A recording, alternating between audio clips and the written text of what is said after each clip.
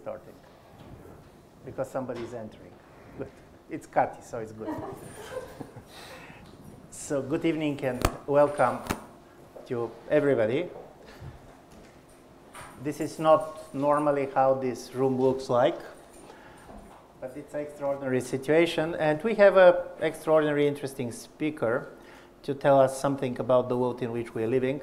As you know, these geopolitical talks have been going now for 2 years, and one of the major ambitions of the Institute for Human Sciences was that we want basically to bring policy intellectuals that are trying really to study the big picture, how we see what is happening, how it is happening. And we were very privileged to have really good speakers. Just 2 weeks ago, Thomas Bagger, the foreign policy advisor of the German president, was here. We have Americans, we have Brits, we're going to have a Russian speaking in 2 days. We have the former state secretary of the Indian Foreign Ministry.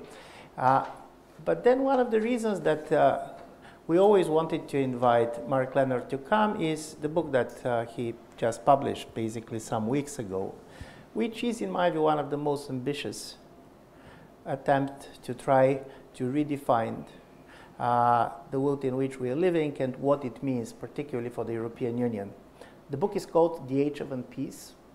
Unpeace is a very old British word, which in Bulgaria we didn't know, but he's going to tell us with a very interesting history. But the major argument which is in the book, and I do believe is really worth discussing in this lecture, is how it happened that everything that connects us is now taking us apart. The connectivity wars is what is at the center of his book, and it's great pleasure to introduce Mark, and I have been knowing him forever, and I really do believe that he's one of the most interesting foreign policy thinkers in Europe, but not only Europe today. And part of his quality is his incredible broadness of interests. There are people who know a lot about certain parts of the world, and they have been not interested in anything else. Mark wrote a book in the beginning of the century very much about Europe, and then what he sees the world very much going into European direction. And then he wrote a book, How Does China Think? Doing a lot of interviews with the Chinese intellectuals and trying basically to see how the world works through China.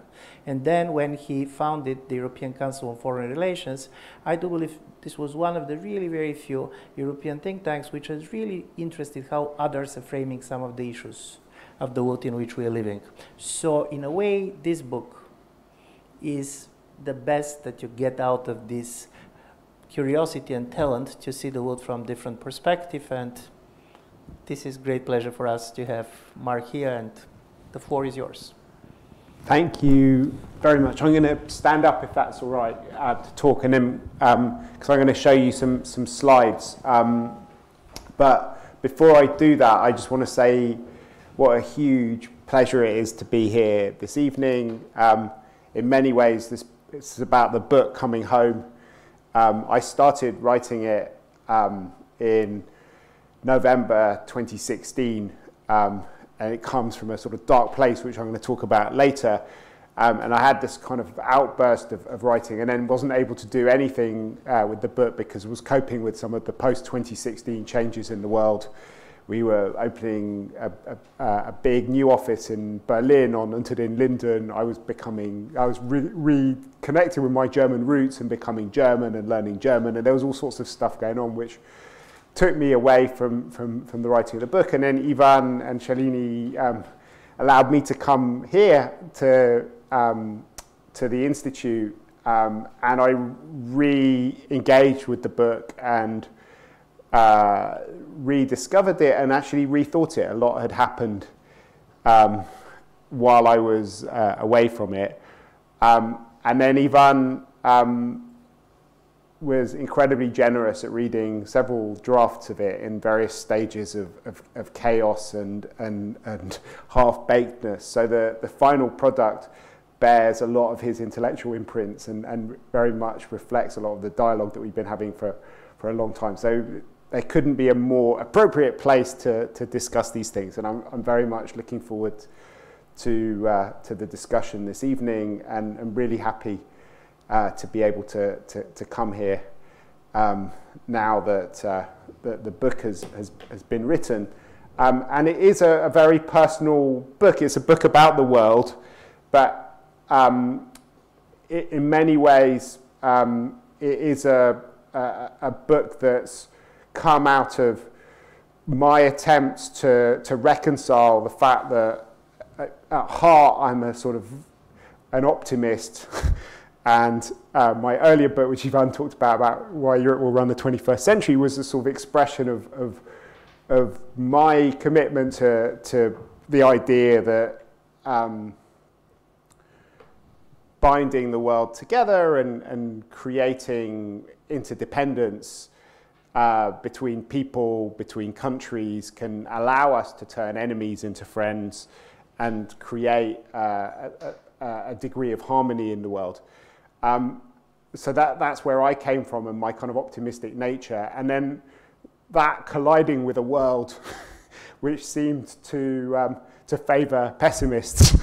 And this book is an attempt to try and make sense of what happened. And also, it was a journey of trying to work out what could still be done and to sort of rediscover some kind of hope. So though it starts in a dark place, I think it ends in a more kind of hopeful one. And I'm going to just try and use some of these slides to talk you through a bit of that story. And it is a kind of big geopolitical story about how geopolitics has taken over large chunks of the world and has infiltrated many parts of our lives that we didn't think of as geopolitical before. And that's why it has this somewhat portentous title of the Age of Unpeace.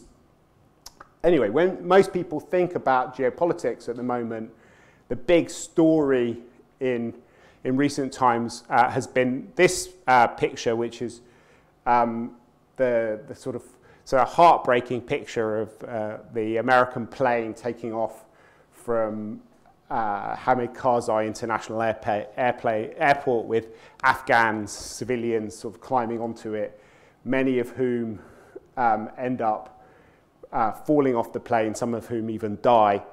And that, in some ways, was seen as the brutal way in which the bodies were cast off, was seen as a sort of reflection of President Biden's determination to end the forever wars. I think the fact that so many people got upset about it was not just empathy with the human tragedy of Afghans who saw their life chances destroyed. They were also mourning something else, because the other thing, it wasn't just human bodies that were left behind on the tarmac at Hamid Karzai International Airport. It was also a dream of a different kind of world, of a liberal international order with the West at its heart that was able to spread democracy to distant parts of the world. And that kind of dream ended. But I think it's also worth understanding as well that whole idea of thinking about geopolitics only tells us a very small amount about what is actually going on in the world. And the thing which I find most important to realize is that we might be seeing the end of the forever wars, but it doesn't mean that we're going to have peace. And to understand why that is the case, I think we need to look at some of the other geopolitical stories, which maybe don't always look that geopolitical, which have taken place over the last couple of years. So I'm just going to shoot through a few of these stories, because I think they tell us quite a lot more about the nature of geopolitics than the Afghan story, which we've been talking about. So this is the most obvious one, COVID-19.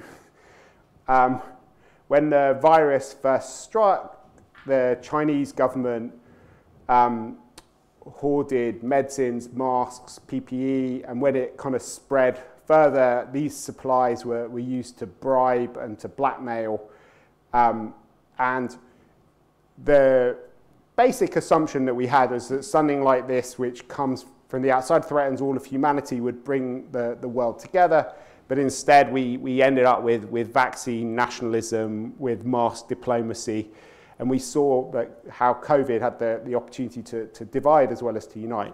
So another kind of big picture of the last couple of years that shows that the sort of toxic connections between places are not just about trade. When this is the Black Lives Matter movement. When the Black Lives Matter protests raged over the George Floyd murder, there was a wave of African social media posts calling for violence against the fascist police.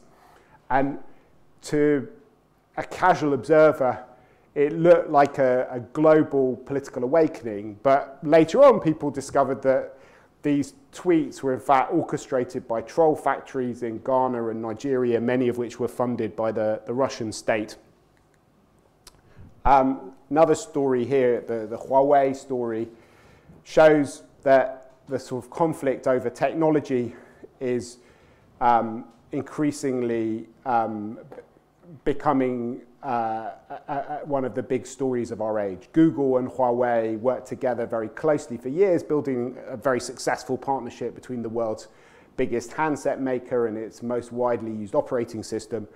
But when China and America escalated their relationship in the technology realm, America put Huawei on a banned list, and that relationship sort of breaks down. Millions of people can't update their phones, and then China reciprocates by creating its own entities lists. So another story of the last couple of years is British supermarkets. This picture was taken in December 2020 when British supermarkets ran out of fruit and vegetables because the French government closed its borders. President Macron said that this was an attempt to stop COVID from crossing and the Delta variant from crossing the channel. The way that the British government interpreted it had more to do with the Brexit endgame, which was reaching its apex at that time. And here's another story. This is an Iranian ship, and it's a story that shows the Iranian Navy seizing oil tankers in the Gulf, a Korean oil tanker. The reason it was doing it, why did this kind of ancient civilization resort to piracy? The main reason was to try and break international support for a financial blockade, which was putting enormous pressure on the government. That is not the Belarusian border, it's the Turkish border, but it could be a more contemporary picture at the moment, but it's a picture of the Turkish Greek border at a time when the Turkish president was urging many Syrians to seek a better life in Europe. His goal wasn't really to help them follow their dreams, but rather to use the threat of a wave of refugees to extort concessions from the European Union. Here's another picture, photos of wildfires in the Amazon. Shocked lots of international observers, made people very worried about climate change and what the destruction of the rainforest is doing towards that. Unfortunately, one of the people who wasn't shocked was President Bolsonaro, who in fact saw this as an opportunity to try and blackmail the rest of the world and extort the West for payments of billions of dollars in order to stop them from clearing as much of the rainforests. Anyway, if you put all of these pictures together, they're pictures of different events happening in disparate continents. Some are about companies, some are about governments, some happen in the sea, some on the land, but they all have something in common. And if you look at the thread that links Chinese bullying, Russian trolling, American regulation, French blockades, Iranian piracy, Turkish border policy, Brazilian blackmail, the thing that they have in common was that these were not random accidents that happened, like an asteroid falling from the sky or an earthquake, but they're all new types of political violence. And each is a weapon that has been perfectly evolved to exploit a weakness in our connected world. And what we're seeing now is an epidemic of these types of political violence which are breaking out and each time one country uses one, another reciprocates, and that is in danger of creating a deadly spiral of tensions between different countries. And the book that I've written, The Age of Unpeace, is a sort of short volume with a simple idea, and that idea is that the connections that knit the world together are also driving it apart. In a world where war between nuclear powers is too dangerous even to contemplate, countries are waging conflict by manipulating the very things that link them together.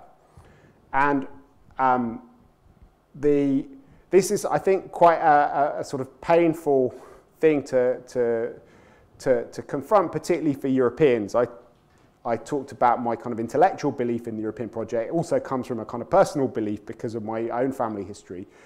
But unfortunately, what we're having to confront is this kind of reality of how interdependence is, in fact, creating conflict in all sorts of different places. The conventional wisdom is that we live in a golden age of peace because we haven't seen a great power war for many conflicts. But I think that some of the examples I've shown you and thousands more over the last few years show that underneath the surface of a formal peace between countries, you have an enormous amount of tension and violence that's ripping through the world every day. And in fact, doing much more damage to the world than armed warfare does. Only 70,000 people have died every year for the last decade from armed warfare. Many more people commit suicide every year than die in kind of wars between countries. But hundreds of millions of people are victims of some of the sort of connectivity conflicts, which I'm going to talk about more later on. And I tried to find a way of describing what is going on. And I think there is this word which captures our liminal condition, which is suspended somehow between a state of war and a state of peace. Academics like Lucas Kello, who work on cyber, tried to describe this as grey zone in which their world was immersed, where every day you have millions of attacks that fall short of conventional war. And they rehabilitated this beautiful Anglo-Saxon word, unpeace. And I think as violence spreads from the weaponization of the internet to all facets of globalization, that word provides a very good encapsulation of this condition and of what it's like to live with an unstable, crisis-prone world of perpetual competition and endless attacks between competing powers. So, yeah, welcome to the Age of Unpeace. In the Age of Unpeace, global politics is become like a loveless marriage where the couple can't stand each other's company but can't get divorced. And just as with an unhappy couple, it's the things which brought them together during the good times that become the means that they use to harm each other during the bad ones. In a collapsing marriage, vindictive partners will use the children, the dog, the holiday home to hurt each other. But in geopolitics, the new battlegrounds are, in fact, all the things that were meant to bring us together. Economics and finance, health, infrastructure, technology, climate, migration, all of the big forces that were designed that we hoped would create one world are in fact now being turned at best into currencies of power, at worst into weapons of mass destruction. So just going to race through some of them at a time. This is economics and finance. We've seen many countries using or threatening to use sanctions, boycotts, export controls, import bans for political goals. This slide shows only a few examples. Sorry, it's the wrong one. Economics and finance.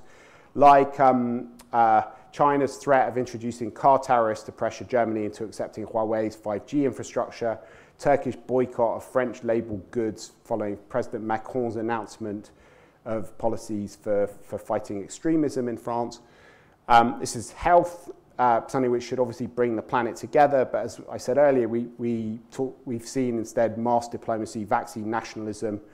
This map shows that in 98 countries, people have been active on this battlefield of health by introducing export restrictions and bans on the export of particular products rather than coming together. Another battleground is infrastructure. China is undisputably the most visible power on that battlefield. This is a map of the Belt and Road Initiative, which China is building to link its economy to 65 countries and increase its political power by creating economic dependency and a digital Silk Road, which binds lots of countries into a relationship with China.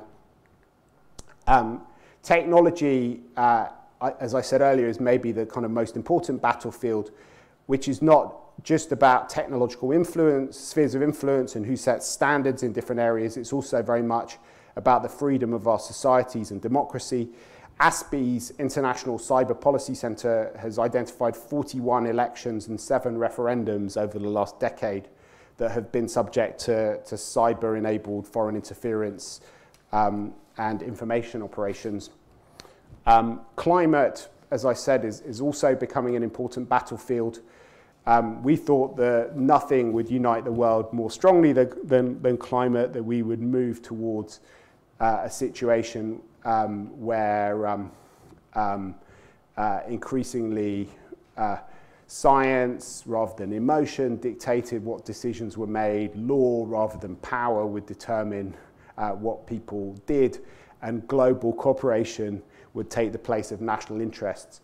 But in fact, the opposite has happened, and increasingly people are trying to game the system. This is a map of what would happen if you had carbon border adjustment mechanisms, which is sort of one of the things which I think Europeans need to do to advance their agenda on the European stage, but which is going to be seen as a kind of aggressive act by many people and a protectionist one. And a lot of the countries in green on that map are going to be the ones who are most affected. We talked earlier about migration. And I showed you that picture about Turkey, but we can't look at the news at the moment without seeing what's happening on the Belarusian-Polish border. But what's happening there is not a new thing. This is a map of all the countries that have used, where you've seen migration used as a weapon over the last few decades. There are over 75 instances since 1951 where that's happened, at least one every year. And what's very interesting is how devastatingly effective it's been. This slide shows how effective this has been compared to. So you know, 2/3 of them have managed to achieve their political goals, and then also military and economic objectives. So if you compare migration as a weapon to sanctions and war, it's been vastly more effective over the last few decades. Anyway, so those are the sort of battlegrounds where it's playing out. In my book, I also try and look at some of the ways and the techniques which countries have used to weaponize migration. And I sort of come up with these 7 habits of highly effective connectivity warriors. It's very much influenced by network theory, but basically the main starting point is that instrumentalizing connections between countries isn't new. You know, you can go back to the Peloponnesian Wars to see sanctions in action. But what is new is the kind of dense networks which link our world together. And they give these different techniques a viral quality and a kind of deadly nature which earlier eras didn't have. Tom Friedman might have said that the network world was going to be flat, but in fact it's not at all flat. Some countries are much more connected than others, and it's by manipulating these interdependencies that countries have been exercising their power. I'm just going to talk a little bit about some of the new divides in that world. And my kind of argument in the book is that rather than thinking about the world as a bipolar one or a kind of ungovernable chaos of a non-polar world, what we're seeing emerge is a sort of 4-world order where you have 3 empires of connectivity with fundamentally different ideas about how to organize the planet. The US, the gatekeeper power that tries to put itself in a position where it can shut other countries in and out of its networks through the dollar, through control of the internet. China, which is a sort of relational power that is trying to build relations of dependence with many countries so that it can be the kind of middle kingdom. And Europe, which sees itself as a sort of rule-making power. And then the fourth world all around that of countries that don't live in the US, China, or the European Union, and who don't want to be dictated to by these powers, and are trying to exploit some of the cracks in the system as well. I'm just going to end very briefly, and maybe we can talk about it more in the discussion with what we should do about it. When I first started writing the book, I originally intended to make a passionate plea for an open world, and I hoped to design a new architecture for a more united planet. But the deeper I delved, the more I became aware that the good and the bad features of connectivity are inextricably entwined, and that it's impossible to untangle them without destroying many of the biggest advances in our civilization. And I had an epiphany about the dilemma facing our world on one of my trips to Beijing. While I was browsing in my favorite bookshop there, the Bookworm, I came across a volume called Facing Codependence by an American author called P.M. Melody, which I thought captured all of the pathologies that beset contemporary politics and international relations.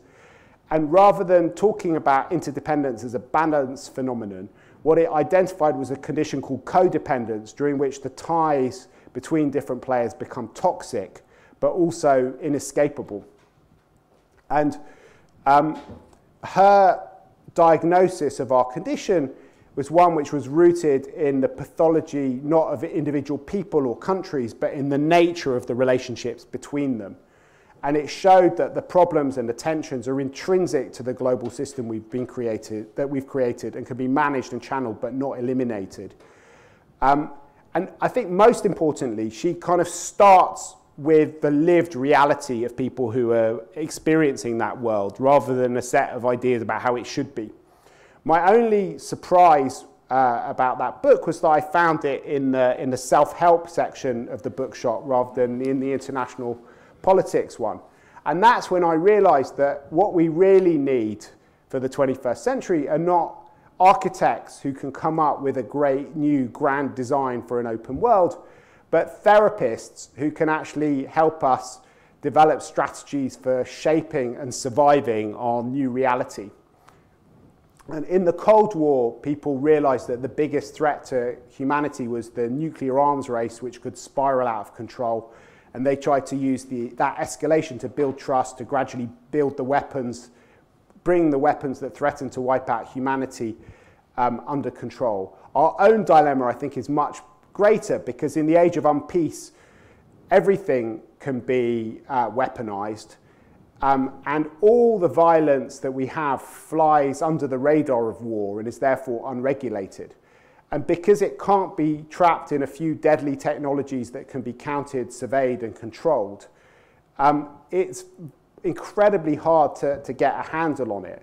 But I think what we can see through that is the sort of generational struggle that we have, which is the equivalent of arms control during the Cold War, is about trying to make these connections which bind our world together less dangerous than they are at the moment. And I come up with a kind of 5-step therapy program for this Age of Unpeace based around this kind of big idea of disarming connectivity. And I argue in the book, and I feel this very strongly, is that it's very wrong to see the kind of dilemma of our age as a choice between an open world and a closed world.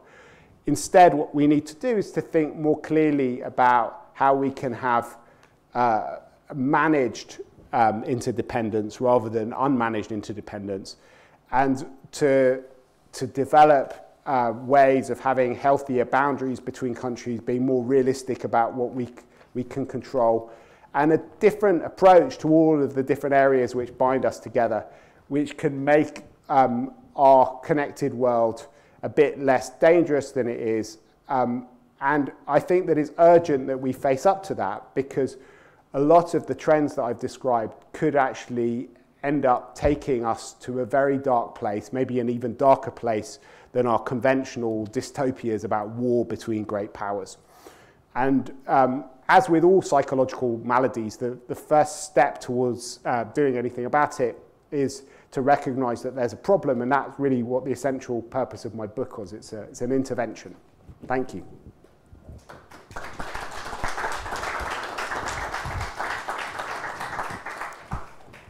There is one more reason. Basically, it's a great place to present the book. When it comes to therapists, I do believe that Vienna is very open to this type of solutions. We have basically 45 minutes for a discussion, and I'll just ask two questions, and which are important for me, basically just to start this conversation, and we immediately go back to you. My first is that you're talking about a world in which basically different states and non-state actors are weaponizing. But what I find it even more kind of dangerous is the fact that this weaponization does not need to be part of a great strategy. For example, the example of what happened on the Polish-Belarusian border was given as an example. And honestly speaking, I always believe that revenge is much more art than science. So when President Lukashenko decided to basically seduce these poor people from Africa and Middle East, promising them that they are going easily to enter the European Union, I don't believe that there was a grand strategy. There was just the desire to hurt European Union for its support for the, basically for the Belarusian popular movement. So you don't know what you're going to achieve, but you basically want to hurt. But as a result of it, several things start happening. And for me, the most important one is that European Union start fearing what before it was proud of, how attractive you are to others. In a certain way, soft power of the European Union is what we started to fear most. I don't believe, I have met Mr. Lukashenko back in years. I don't see a great chess player in him, probably I'm wrong. So I don't believe that this is what he had in mind, but at the end of the day, this is what happened. Basically, European Union was scared that the more people liked us, the bigger the problem for us is. Because he did not convince these people to go to the European Union. He was with the logistics support. And for me, this is the story of how we're doing this when basically weaponization is much more like exactly epidemics in which basically different actors are infecting each other, then basically we're talking about the rational strategies. And the second one is, I like very much this psychotherapeutic approach. The problem is who decides who is the therapist. Because my feeling is that we all try to see the others as people with problems. Europeans, we basically try to analyze Chinese politics, Russian politics, and so on, and finding a lot of basically insanity there, but nobody wants to treat you as a patient. So from this point in this world, the therapist should be outside of the situation. And out of this Age of Unpeace, there is no outside. And this is my story where the therapist comes from.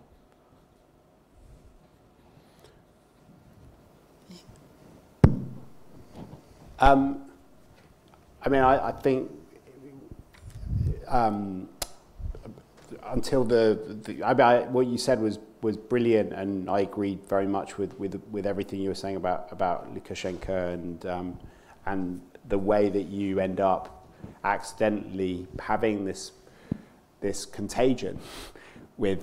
I mean, that's what's so fascinating about what happens. It was European sanctions against Belarus, which leads to him trying to turn migrants into bullets to kind of fight back, and then we bring in more sanctions, and we have all these other types of connectivity wars happening around it. The sort of the battle to define what's going on, where he's trying to create this simulacra of 2015 and wage psychological warfare against Europeans, and the Russians are also doing all sorts of things around it, and gas is being, I mean, you have all of these different things which end up playing off each other, and it shows how you can have a rapid escalation which feels cost-free because none of it fits into conventional patterns where you can see a path to nuclear war, and that's why people are much more cautious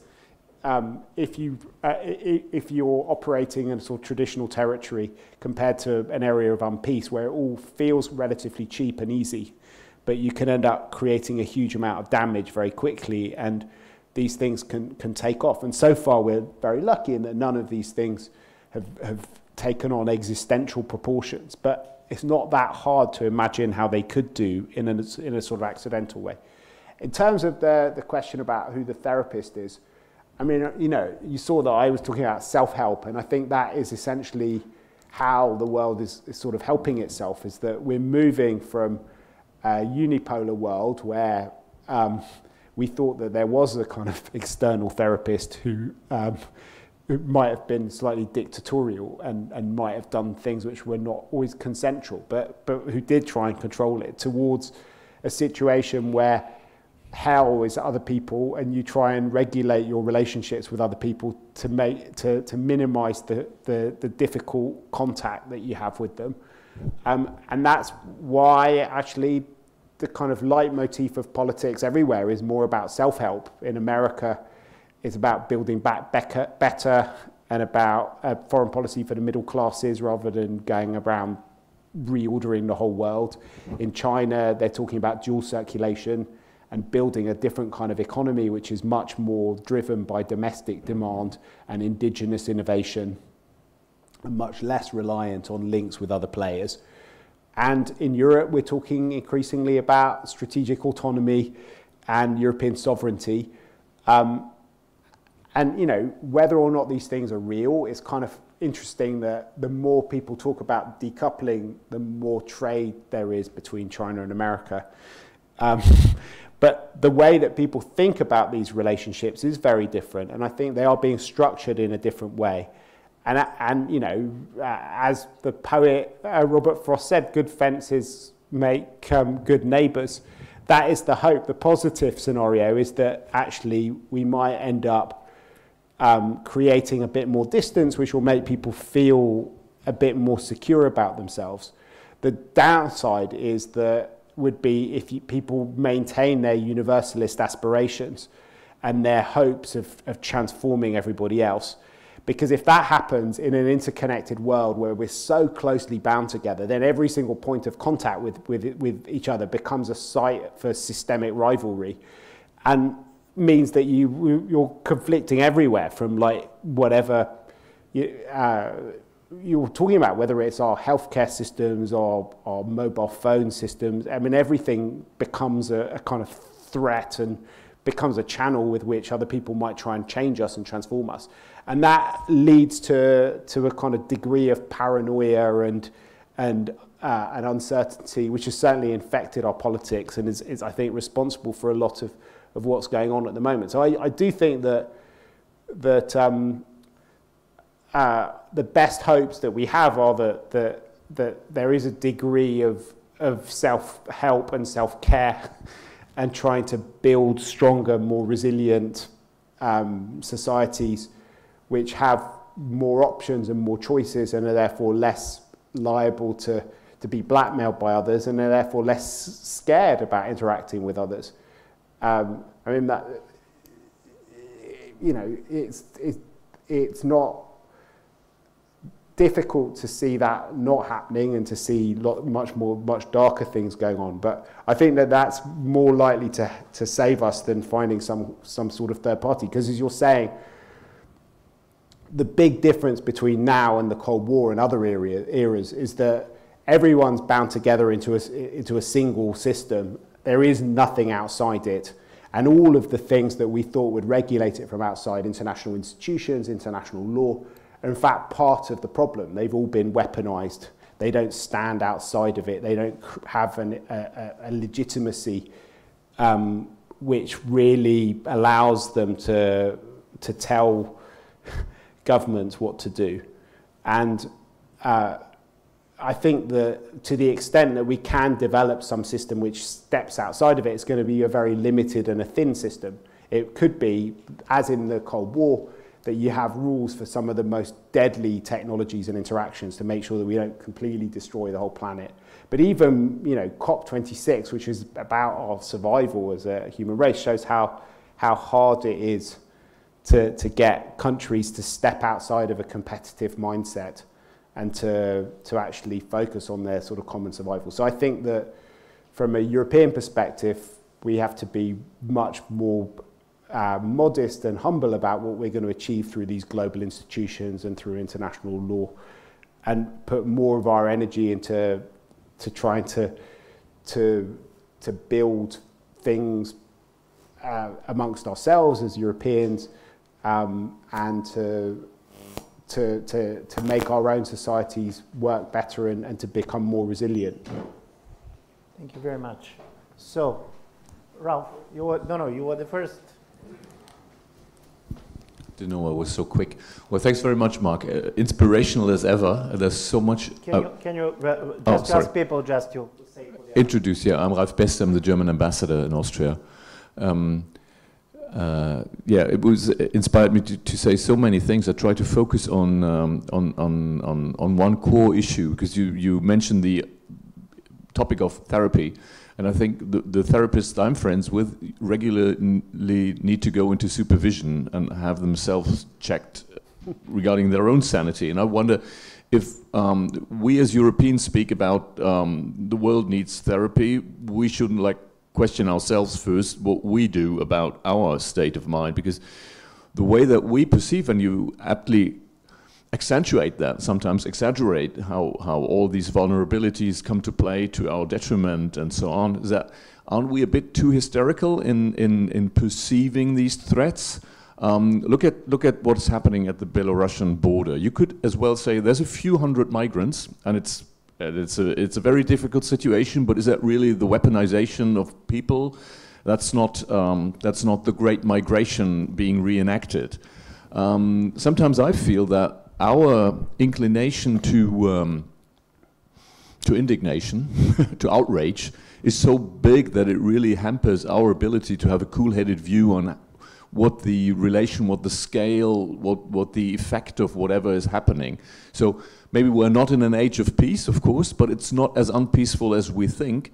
Sometimes we are suddenly just feeling a certain backlash that foreign policy was something that we did on others, and now others do something to us, and we aren't really used to, that we feel the heat of other people's actions to the extent that we do now. So I think we may have to reconsider, call it therapy or whatever, how we could be more cool-headed in our analysis and also in the threat assessment, so that we can act more cool-headed in the way that you describe it.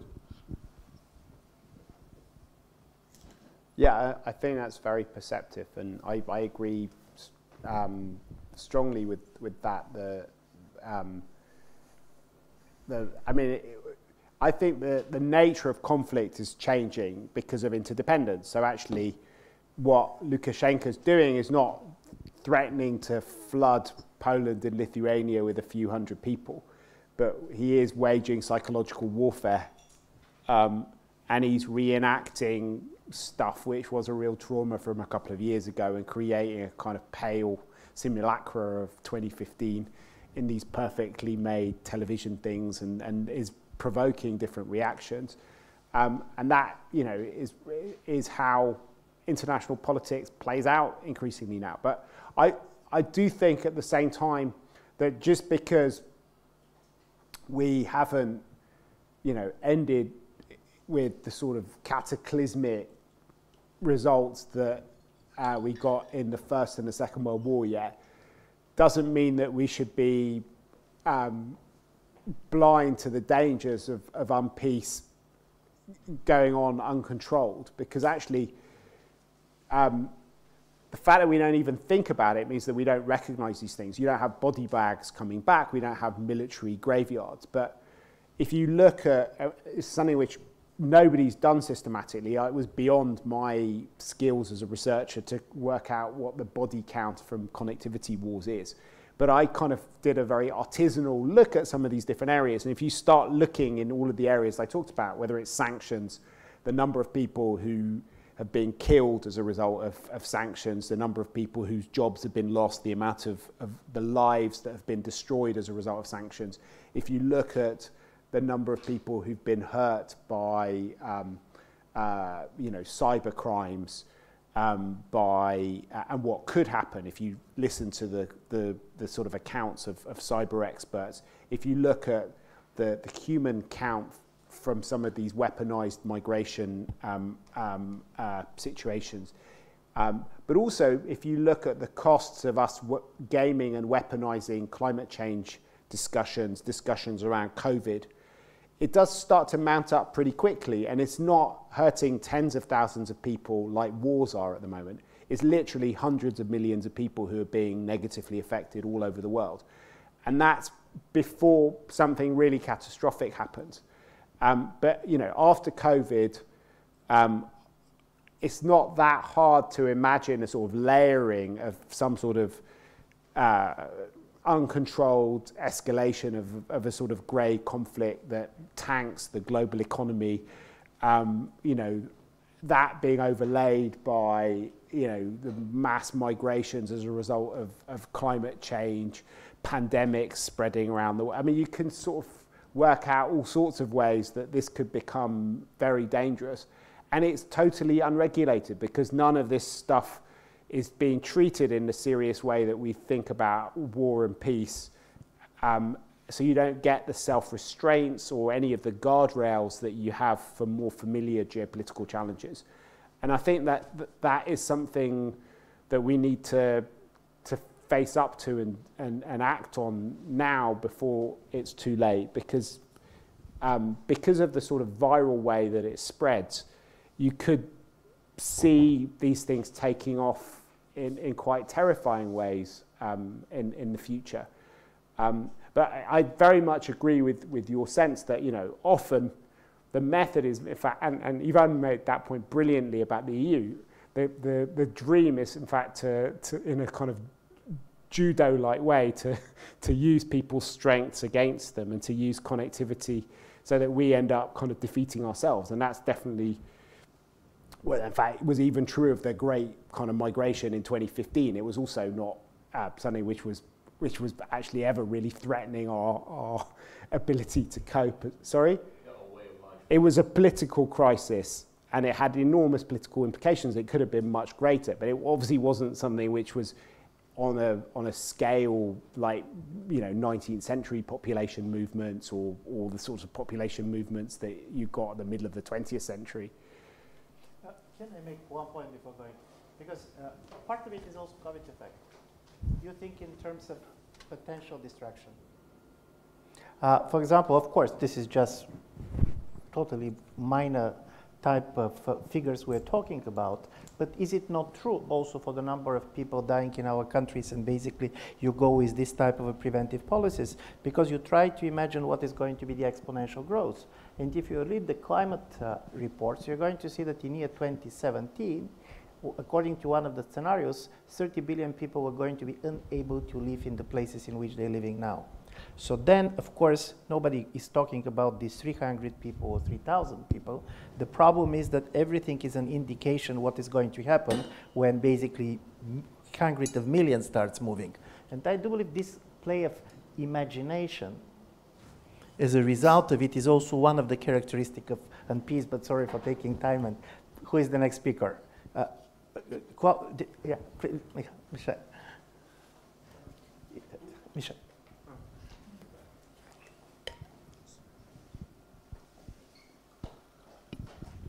Thank you very much for this spirited conversation and provoking conversation too. Forgive my sore throat. I don't have anything, but actually you really look at these very big pictures, which really makes me feel happy, because on Monday I will just flip the picture the other way. So thank you for starting this conversation in this way. And so let me just ask you, are we really overly connected? I have the impressions in the past 10, 15 years that we went the other way. And just because of the COVID, we had this moment where there's intensifications of scientific collaborations that really led us to find finally RNA vaccines that is perhaps going to save the world, perhaps. We don't know yet because we're in another wave as I speak. So aren't you just offering a therapy that seems to be already what's going on, one that speaks to isolationism, to economic protectionism, to detachment, setting more border. You don't quite say that, but I'm wondering, because that's really the background that has happened with the rise of populism and nationalism. And if it's not that, then what is the goal of the therapy? Not just the therapy in itself, but the goal of the therapy. What is that telos that you wish to achieve? Because we can always have a conversations about disengagement, but to what extent should we disengage? And where do we go when we disengage in a world that is actually suffering from all the calamity and the plagues and the problems that you have spelled out so well? So my goal is absolutely not isolation and disengagement. I mean, I didn't go big on my own kind of personal history, but the life which I have is one which was sort of unimaginable for my parents or their parents, and you know, every aspect of my life, personal, professional, emotional, cultural, intellectual, is a product of the enormous riches that come from connections with the rest of the world. And I love the way that our societies have been changed through that connectivity so much that I wrote this book about why Europe will run the 21st century, which is a love letter to that project. And it, you know, it's something I feel really deeply at a personal level, because my family history, in fact, is my identity is unimaginable. I can't understand myself without thinking about these connections, because my mother comes from German Jewish parents. She was born in France during the war. She married my father, who's kind of British, and I got relatives all over the place. Everyone speaks different languages. And to the extent that I'd been involved in the construction of any national stories, I got involved in a lot of debates about Britishness and kind of tried to redefine Britishness as this story of connection and hybridity and the kind of mongrel nation, and celebrating all of those different things and telling a civic rather than an ethnic or religious version of what Britishness was, and I got quite involved in British politics in that way. But what was a big shock to me was in 2016 when I realized that almost everything I loved about what's happened during my lifetime, you could find people who just experienced every single thing that I thought was great and wonderful in exactly the opposite way. And their level of revulsion and hostility and insecurity was perfectly correlated with my sense of joy and amazement and opportunity. And, you know, I think when 52% of people in your country vote for Brexit and say that they kind of feel that way, you have to kind of ask yourself some questions about how wonderful this period of opportunity and civilization really was. And you can talk about their false consciousness and about how they followed Boris Johnson's lies and how the Russians kind of interfered in the referendum and do all of that kind of stuff.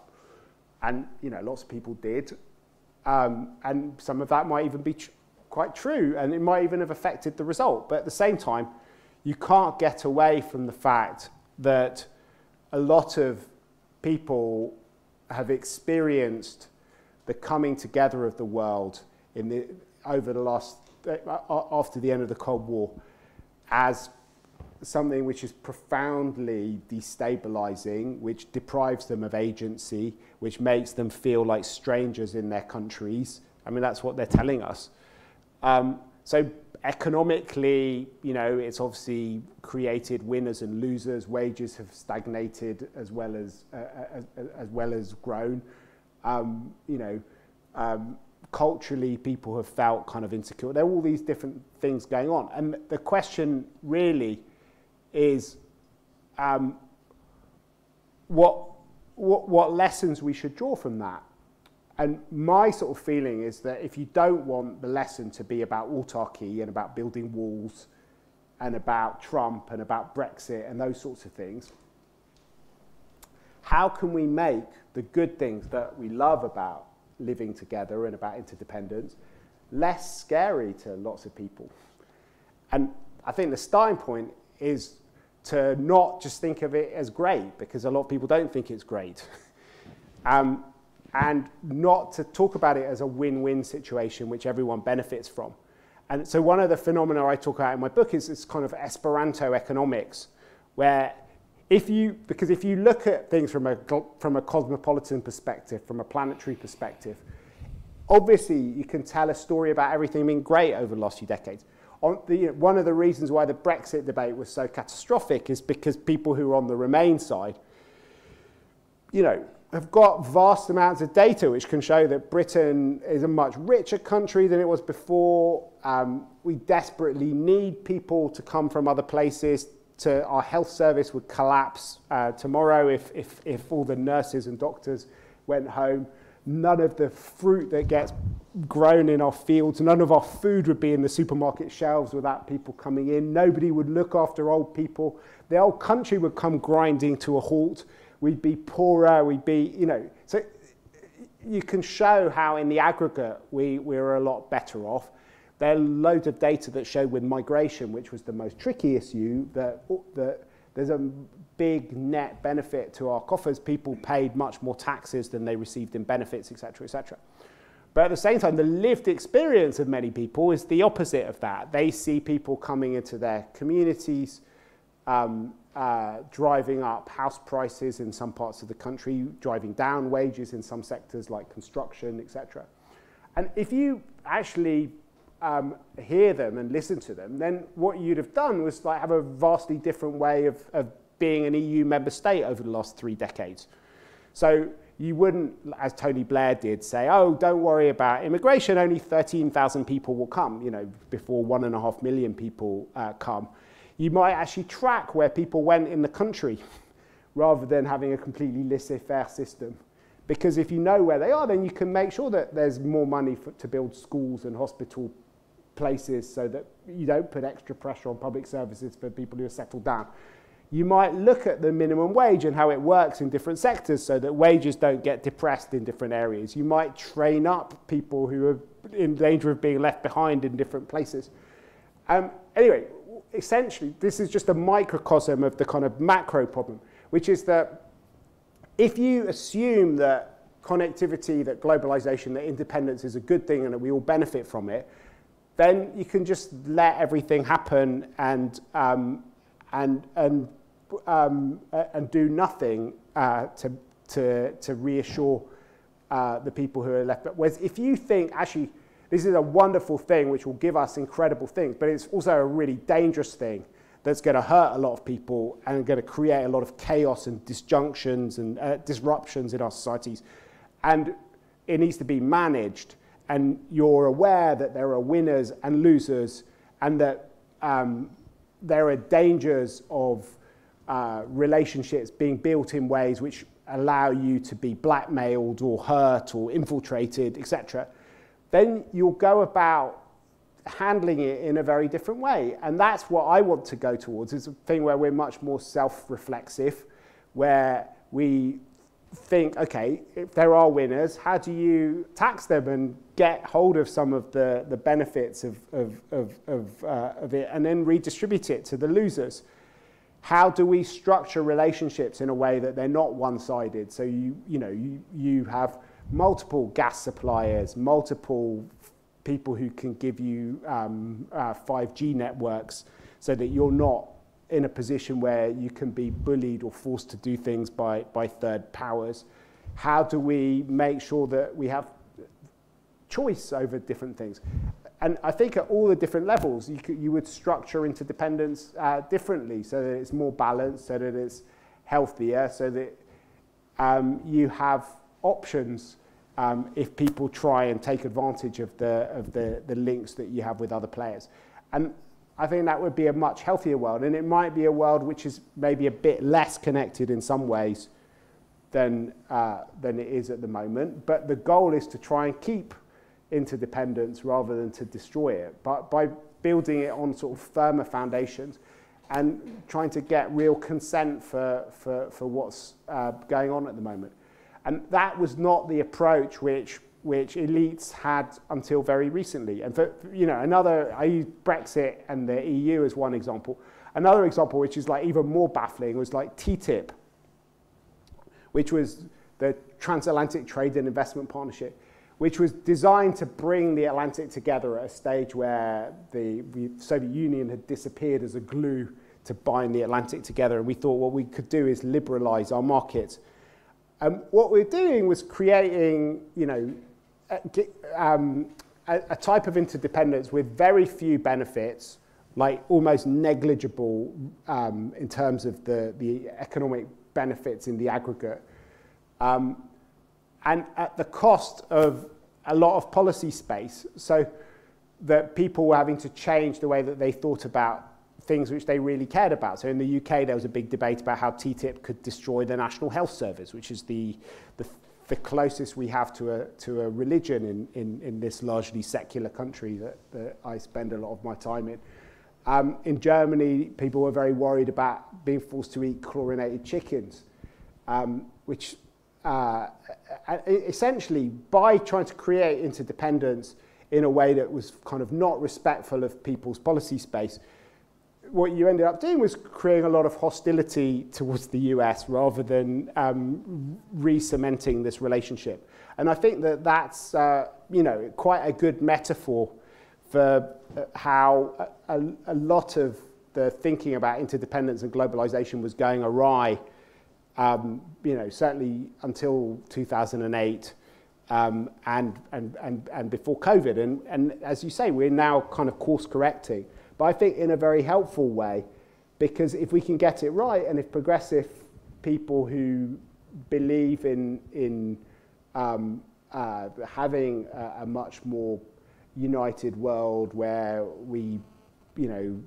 don't just live in kind of national silos, can make interdependence less risky, then it will survive. But if not, there is a danger either that it becomes weaponized in some of the ways that I was talking about earlier, or that you do end up, as we did after the last great coming together of the world, seeing it destroyed, as we did in you know, after the First World War, when people found that interdependence had become so kind of risky and dangerous that it had to be scaled back. And I think that's the danger with the course that we have been on and that we were on. And I think Trump and Brexit were really important warning signals. And it, you know, it could have gone either way. Hillary could easily have won if a few thousand people had voted the other way.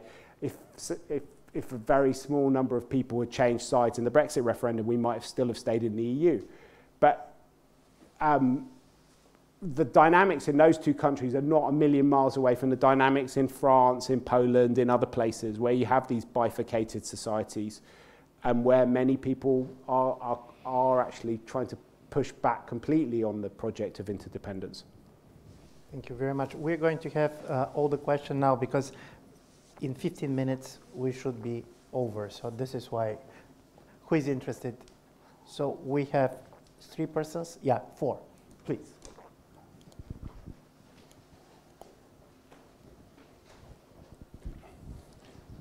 Keith Krauss from the Graduate Institute in Geneva. So this was a fascinating discussion, and I'm sorry that you didn't elaborate a little bit more on one of your slides that had the 7 red bubbles, which was basically the weaponization part, and they've disappeared. But I found, first off, connectivity always, and interdependence always has winners and losers, as you pointed out. So I'm not altogether sure what the argument is for how we can have a healthier, cleaner, more sustainable, nicer, gentler, kinder interdependence. And you noted World War I, of course, as part of this, and the highest percentage of trade as a percentage of global GDP was, of course, before that war, and the technological revolutions that occurred before 1914 were all about connectivity, whether it was steam and rail and ships and telegrams and various things like that. So I don't believe history repeats itself, but we have seen some of the consequences of these phenomena before. I think the geopolitical part of your argument is actually very interesting, and I'd ask you to elaborate a little bit on that, because if I were, which I'm not, just a standard bog standard realist scholar of international relations, I would say, well, welcome to the club, right? The only dream that's died here is the liberal internationalist one of the sort of 30-year period between 1991 and, well, 2021, let's say. And that's sad and tragic, but as people like Morgenthau would have said, or even Reinhold Niebuhr, that is the condition of global politics.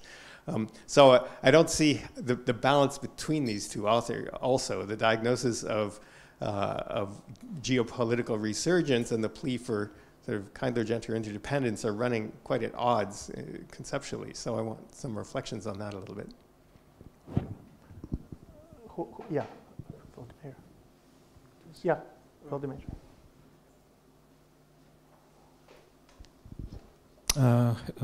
Volodymyr Yermolenko, I'm visiting fellow here. So I liked very much the way how you question this win-win utopia. But the question is for me, okay, we can address critically this win-win utopian idea, right?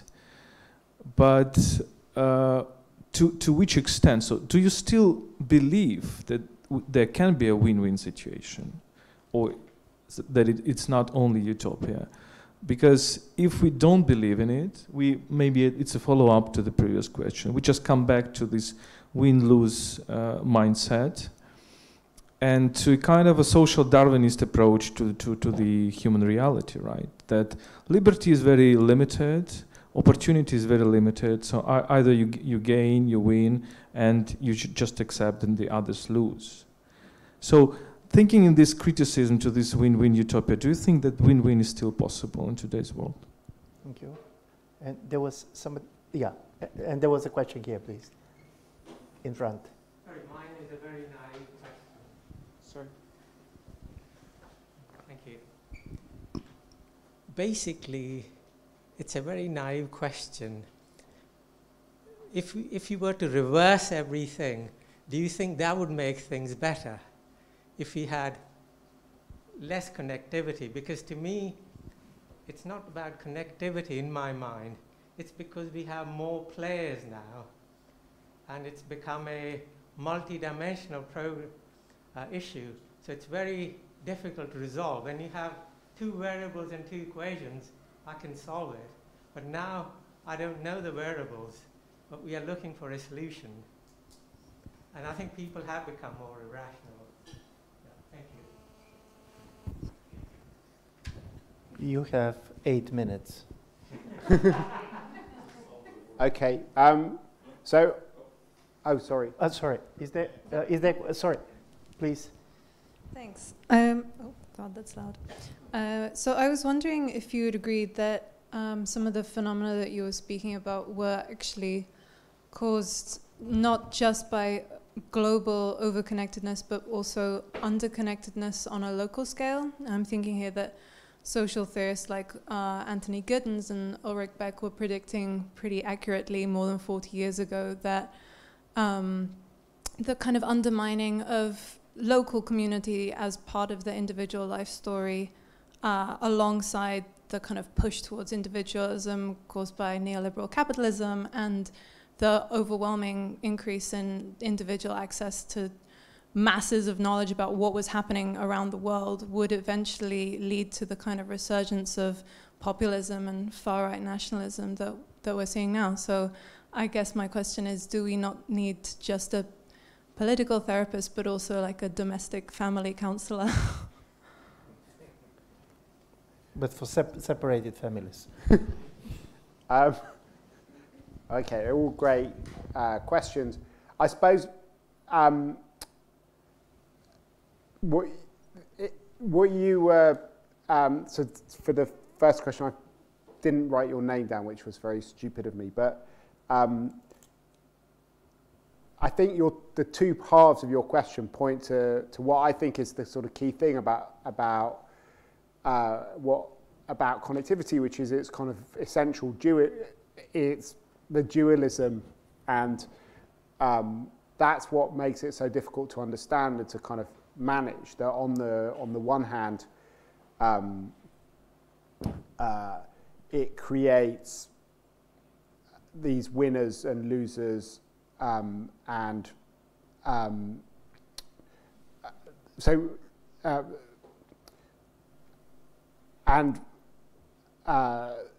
the way of dealing with that is essentially about politics and about kind of managing it, because I mean you're not going to get a win-win situation without doing anything about it if you have winners and losers.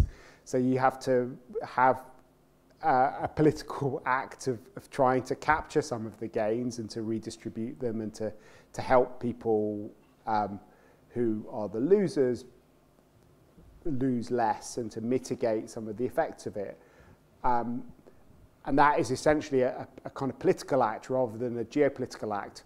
At the same time, we have these sort of zero-sum instincts going on in the world. And the realists are right that those never disappeared. It was a kind of illusion that they would disappeared and that we were simply entering a kind of post-geopolitical world where everything was political and where sovereignty and states had disappeared and where other identities had disappeared.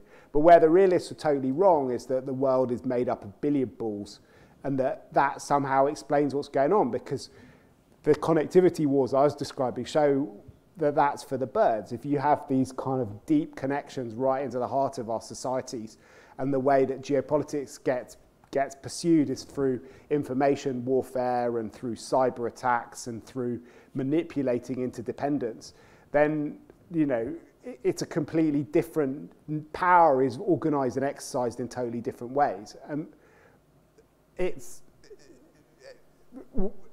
That's what makes doing something about this so complicated, that you can't either think about a return to a Westphalian world where sovereignty is exercised in billiard balls, which kind of can really be protected from outside interference.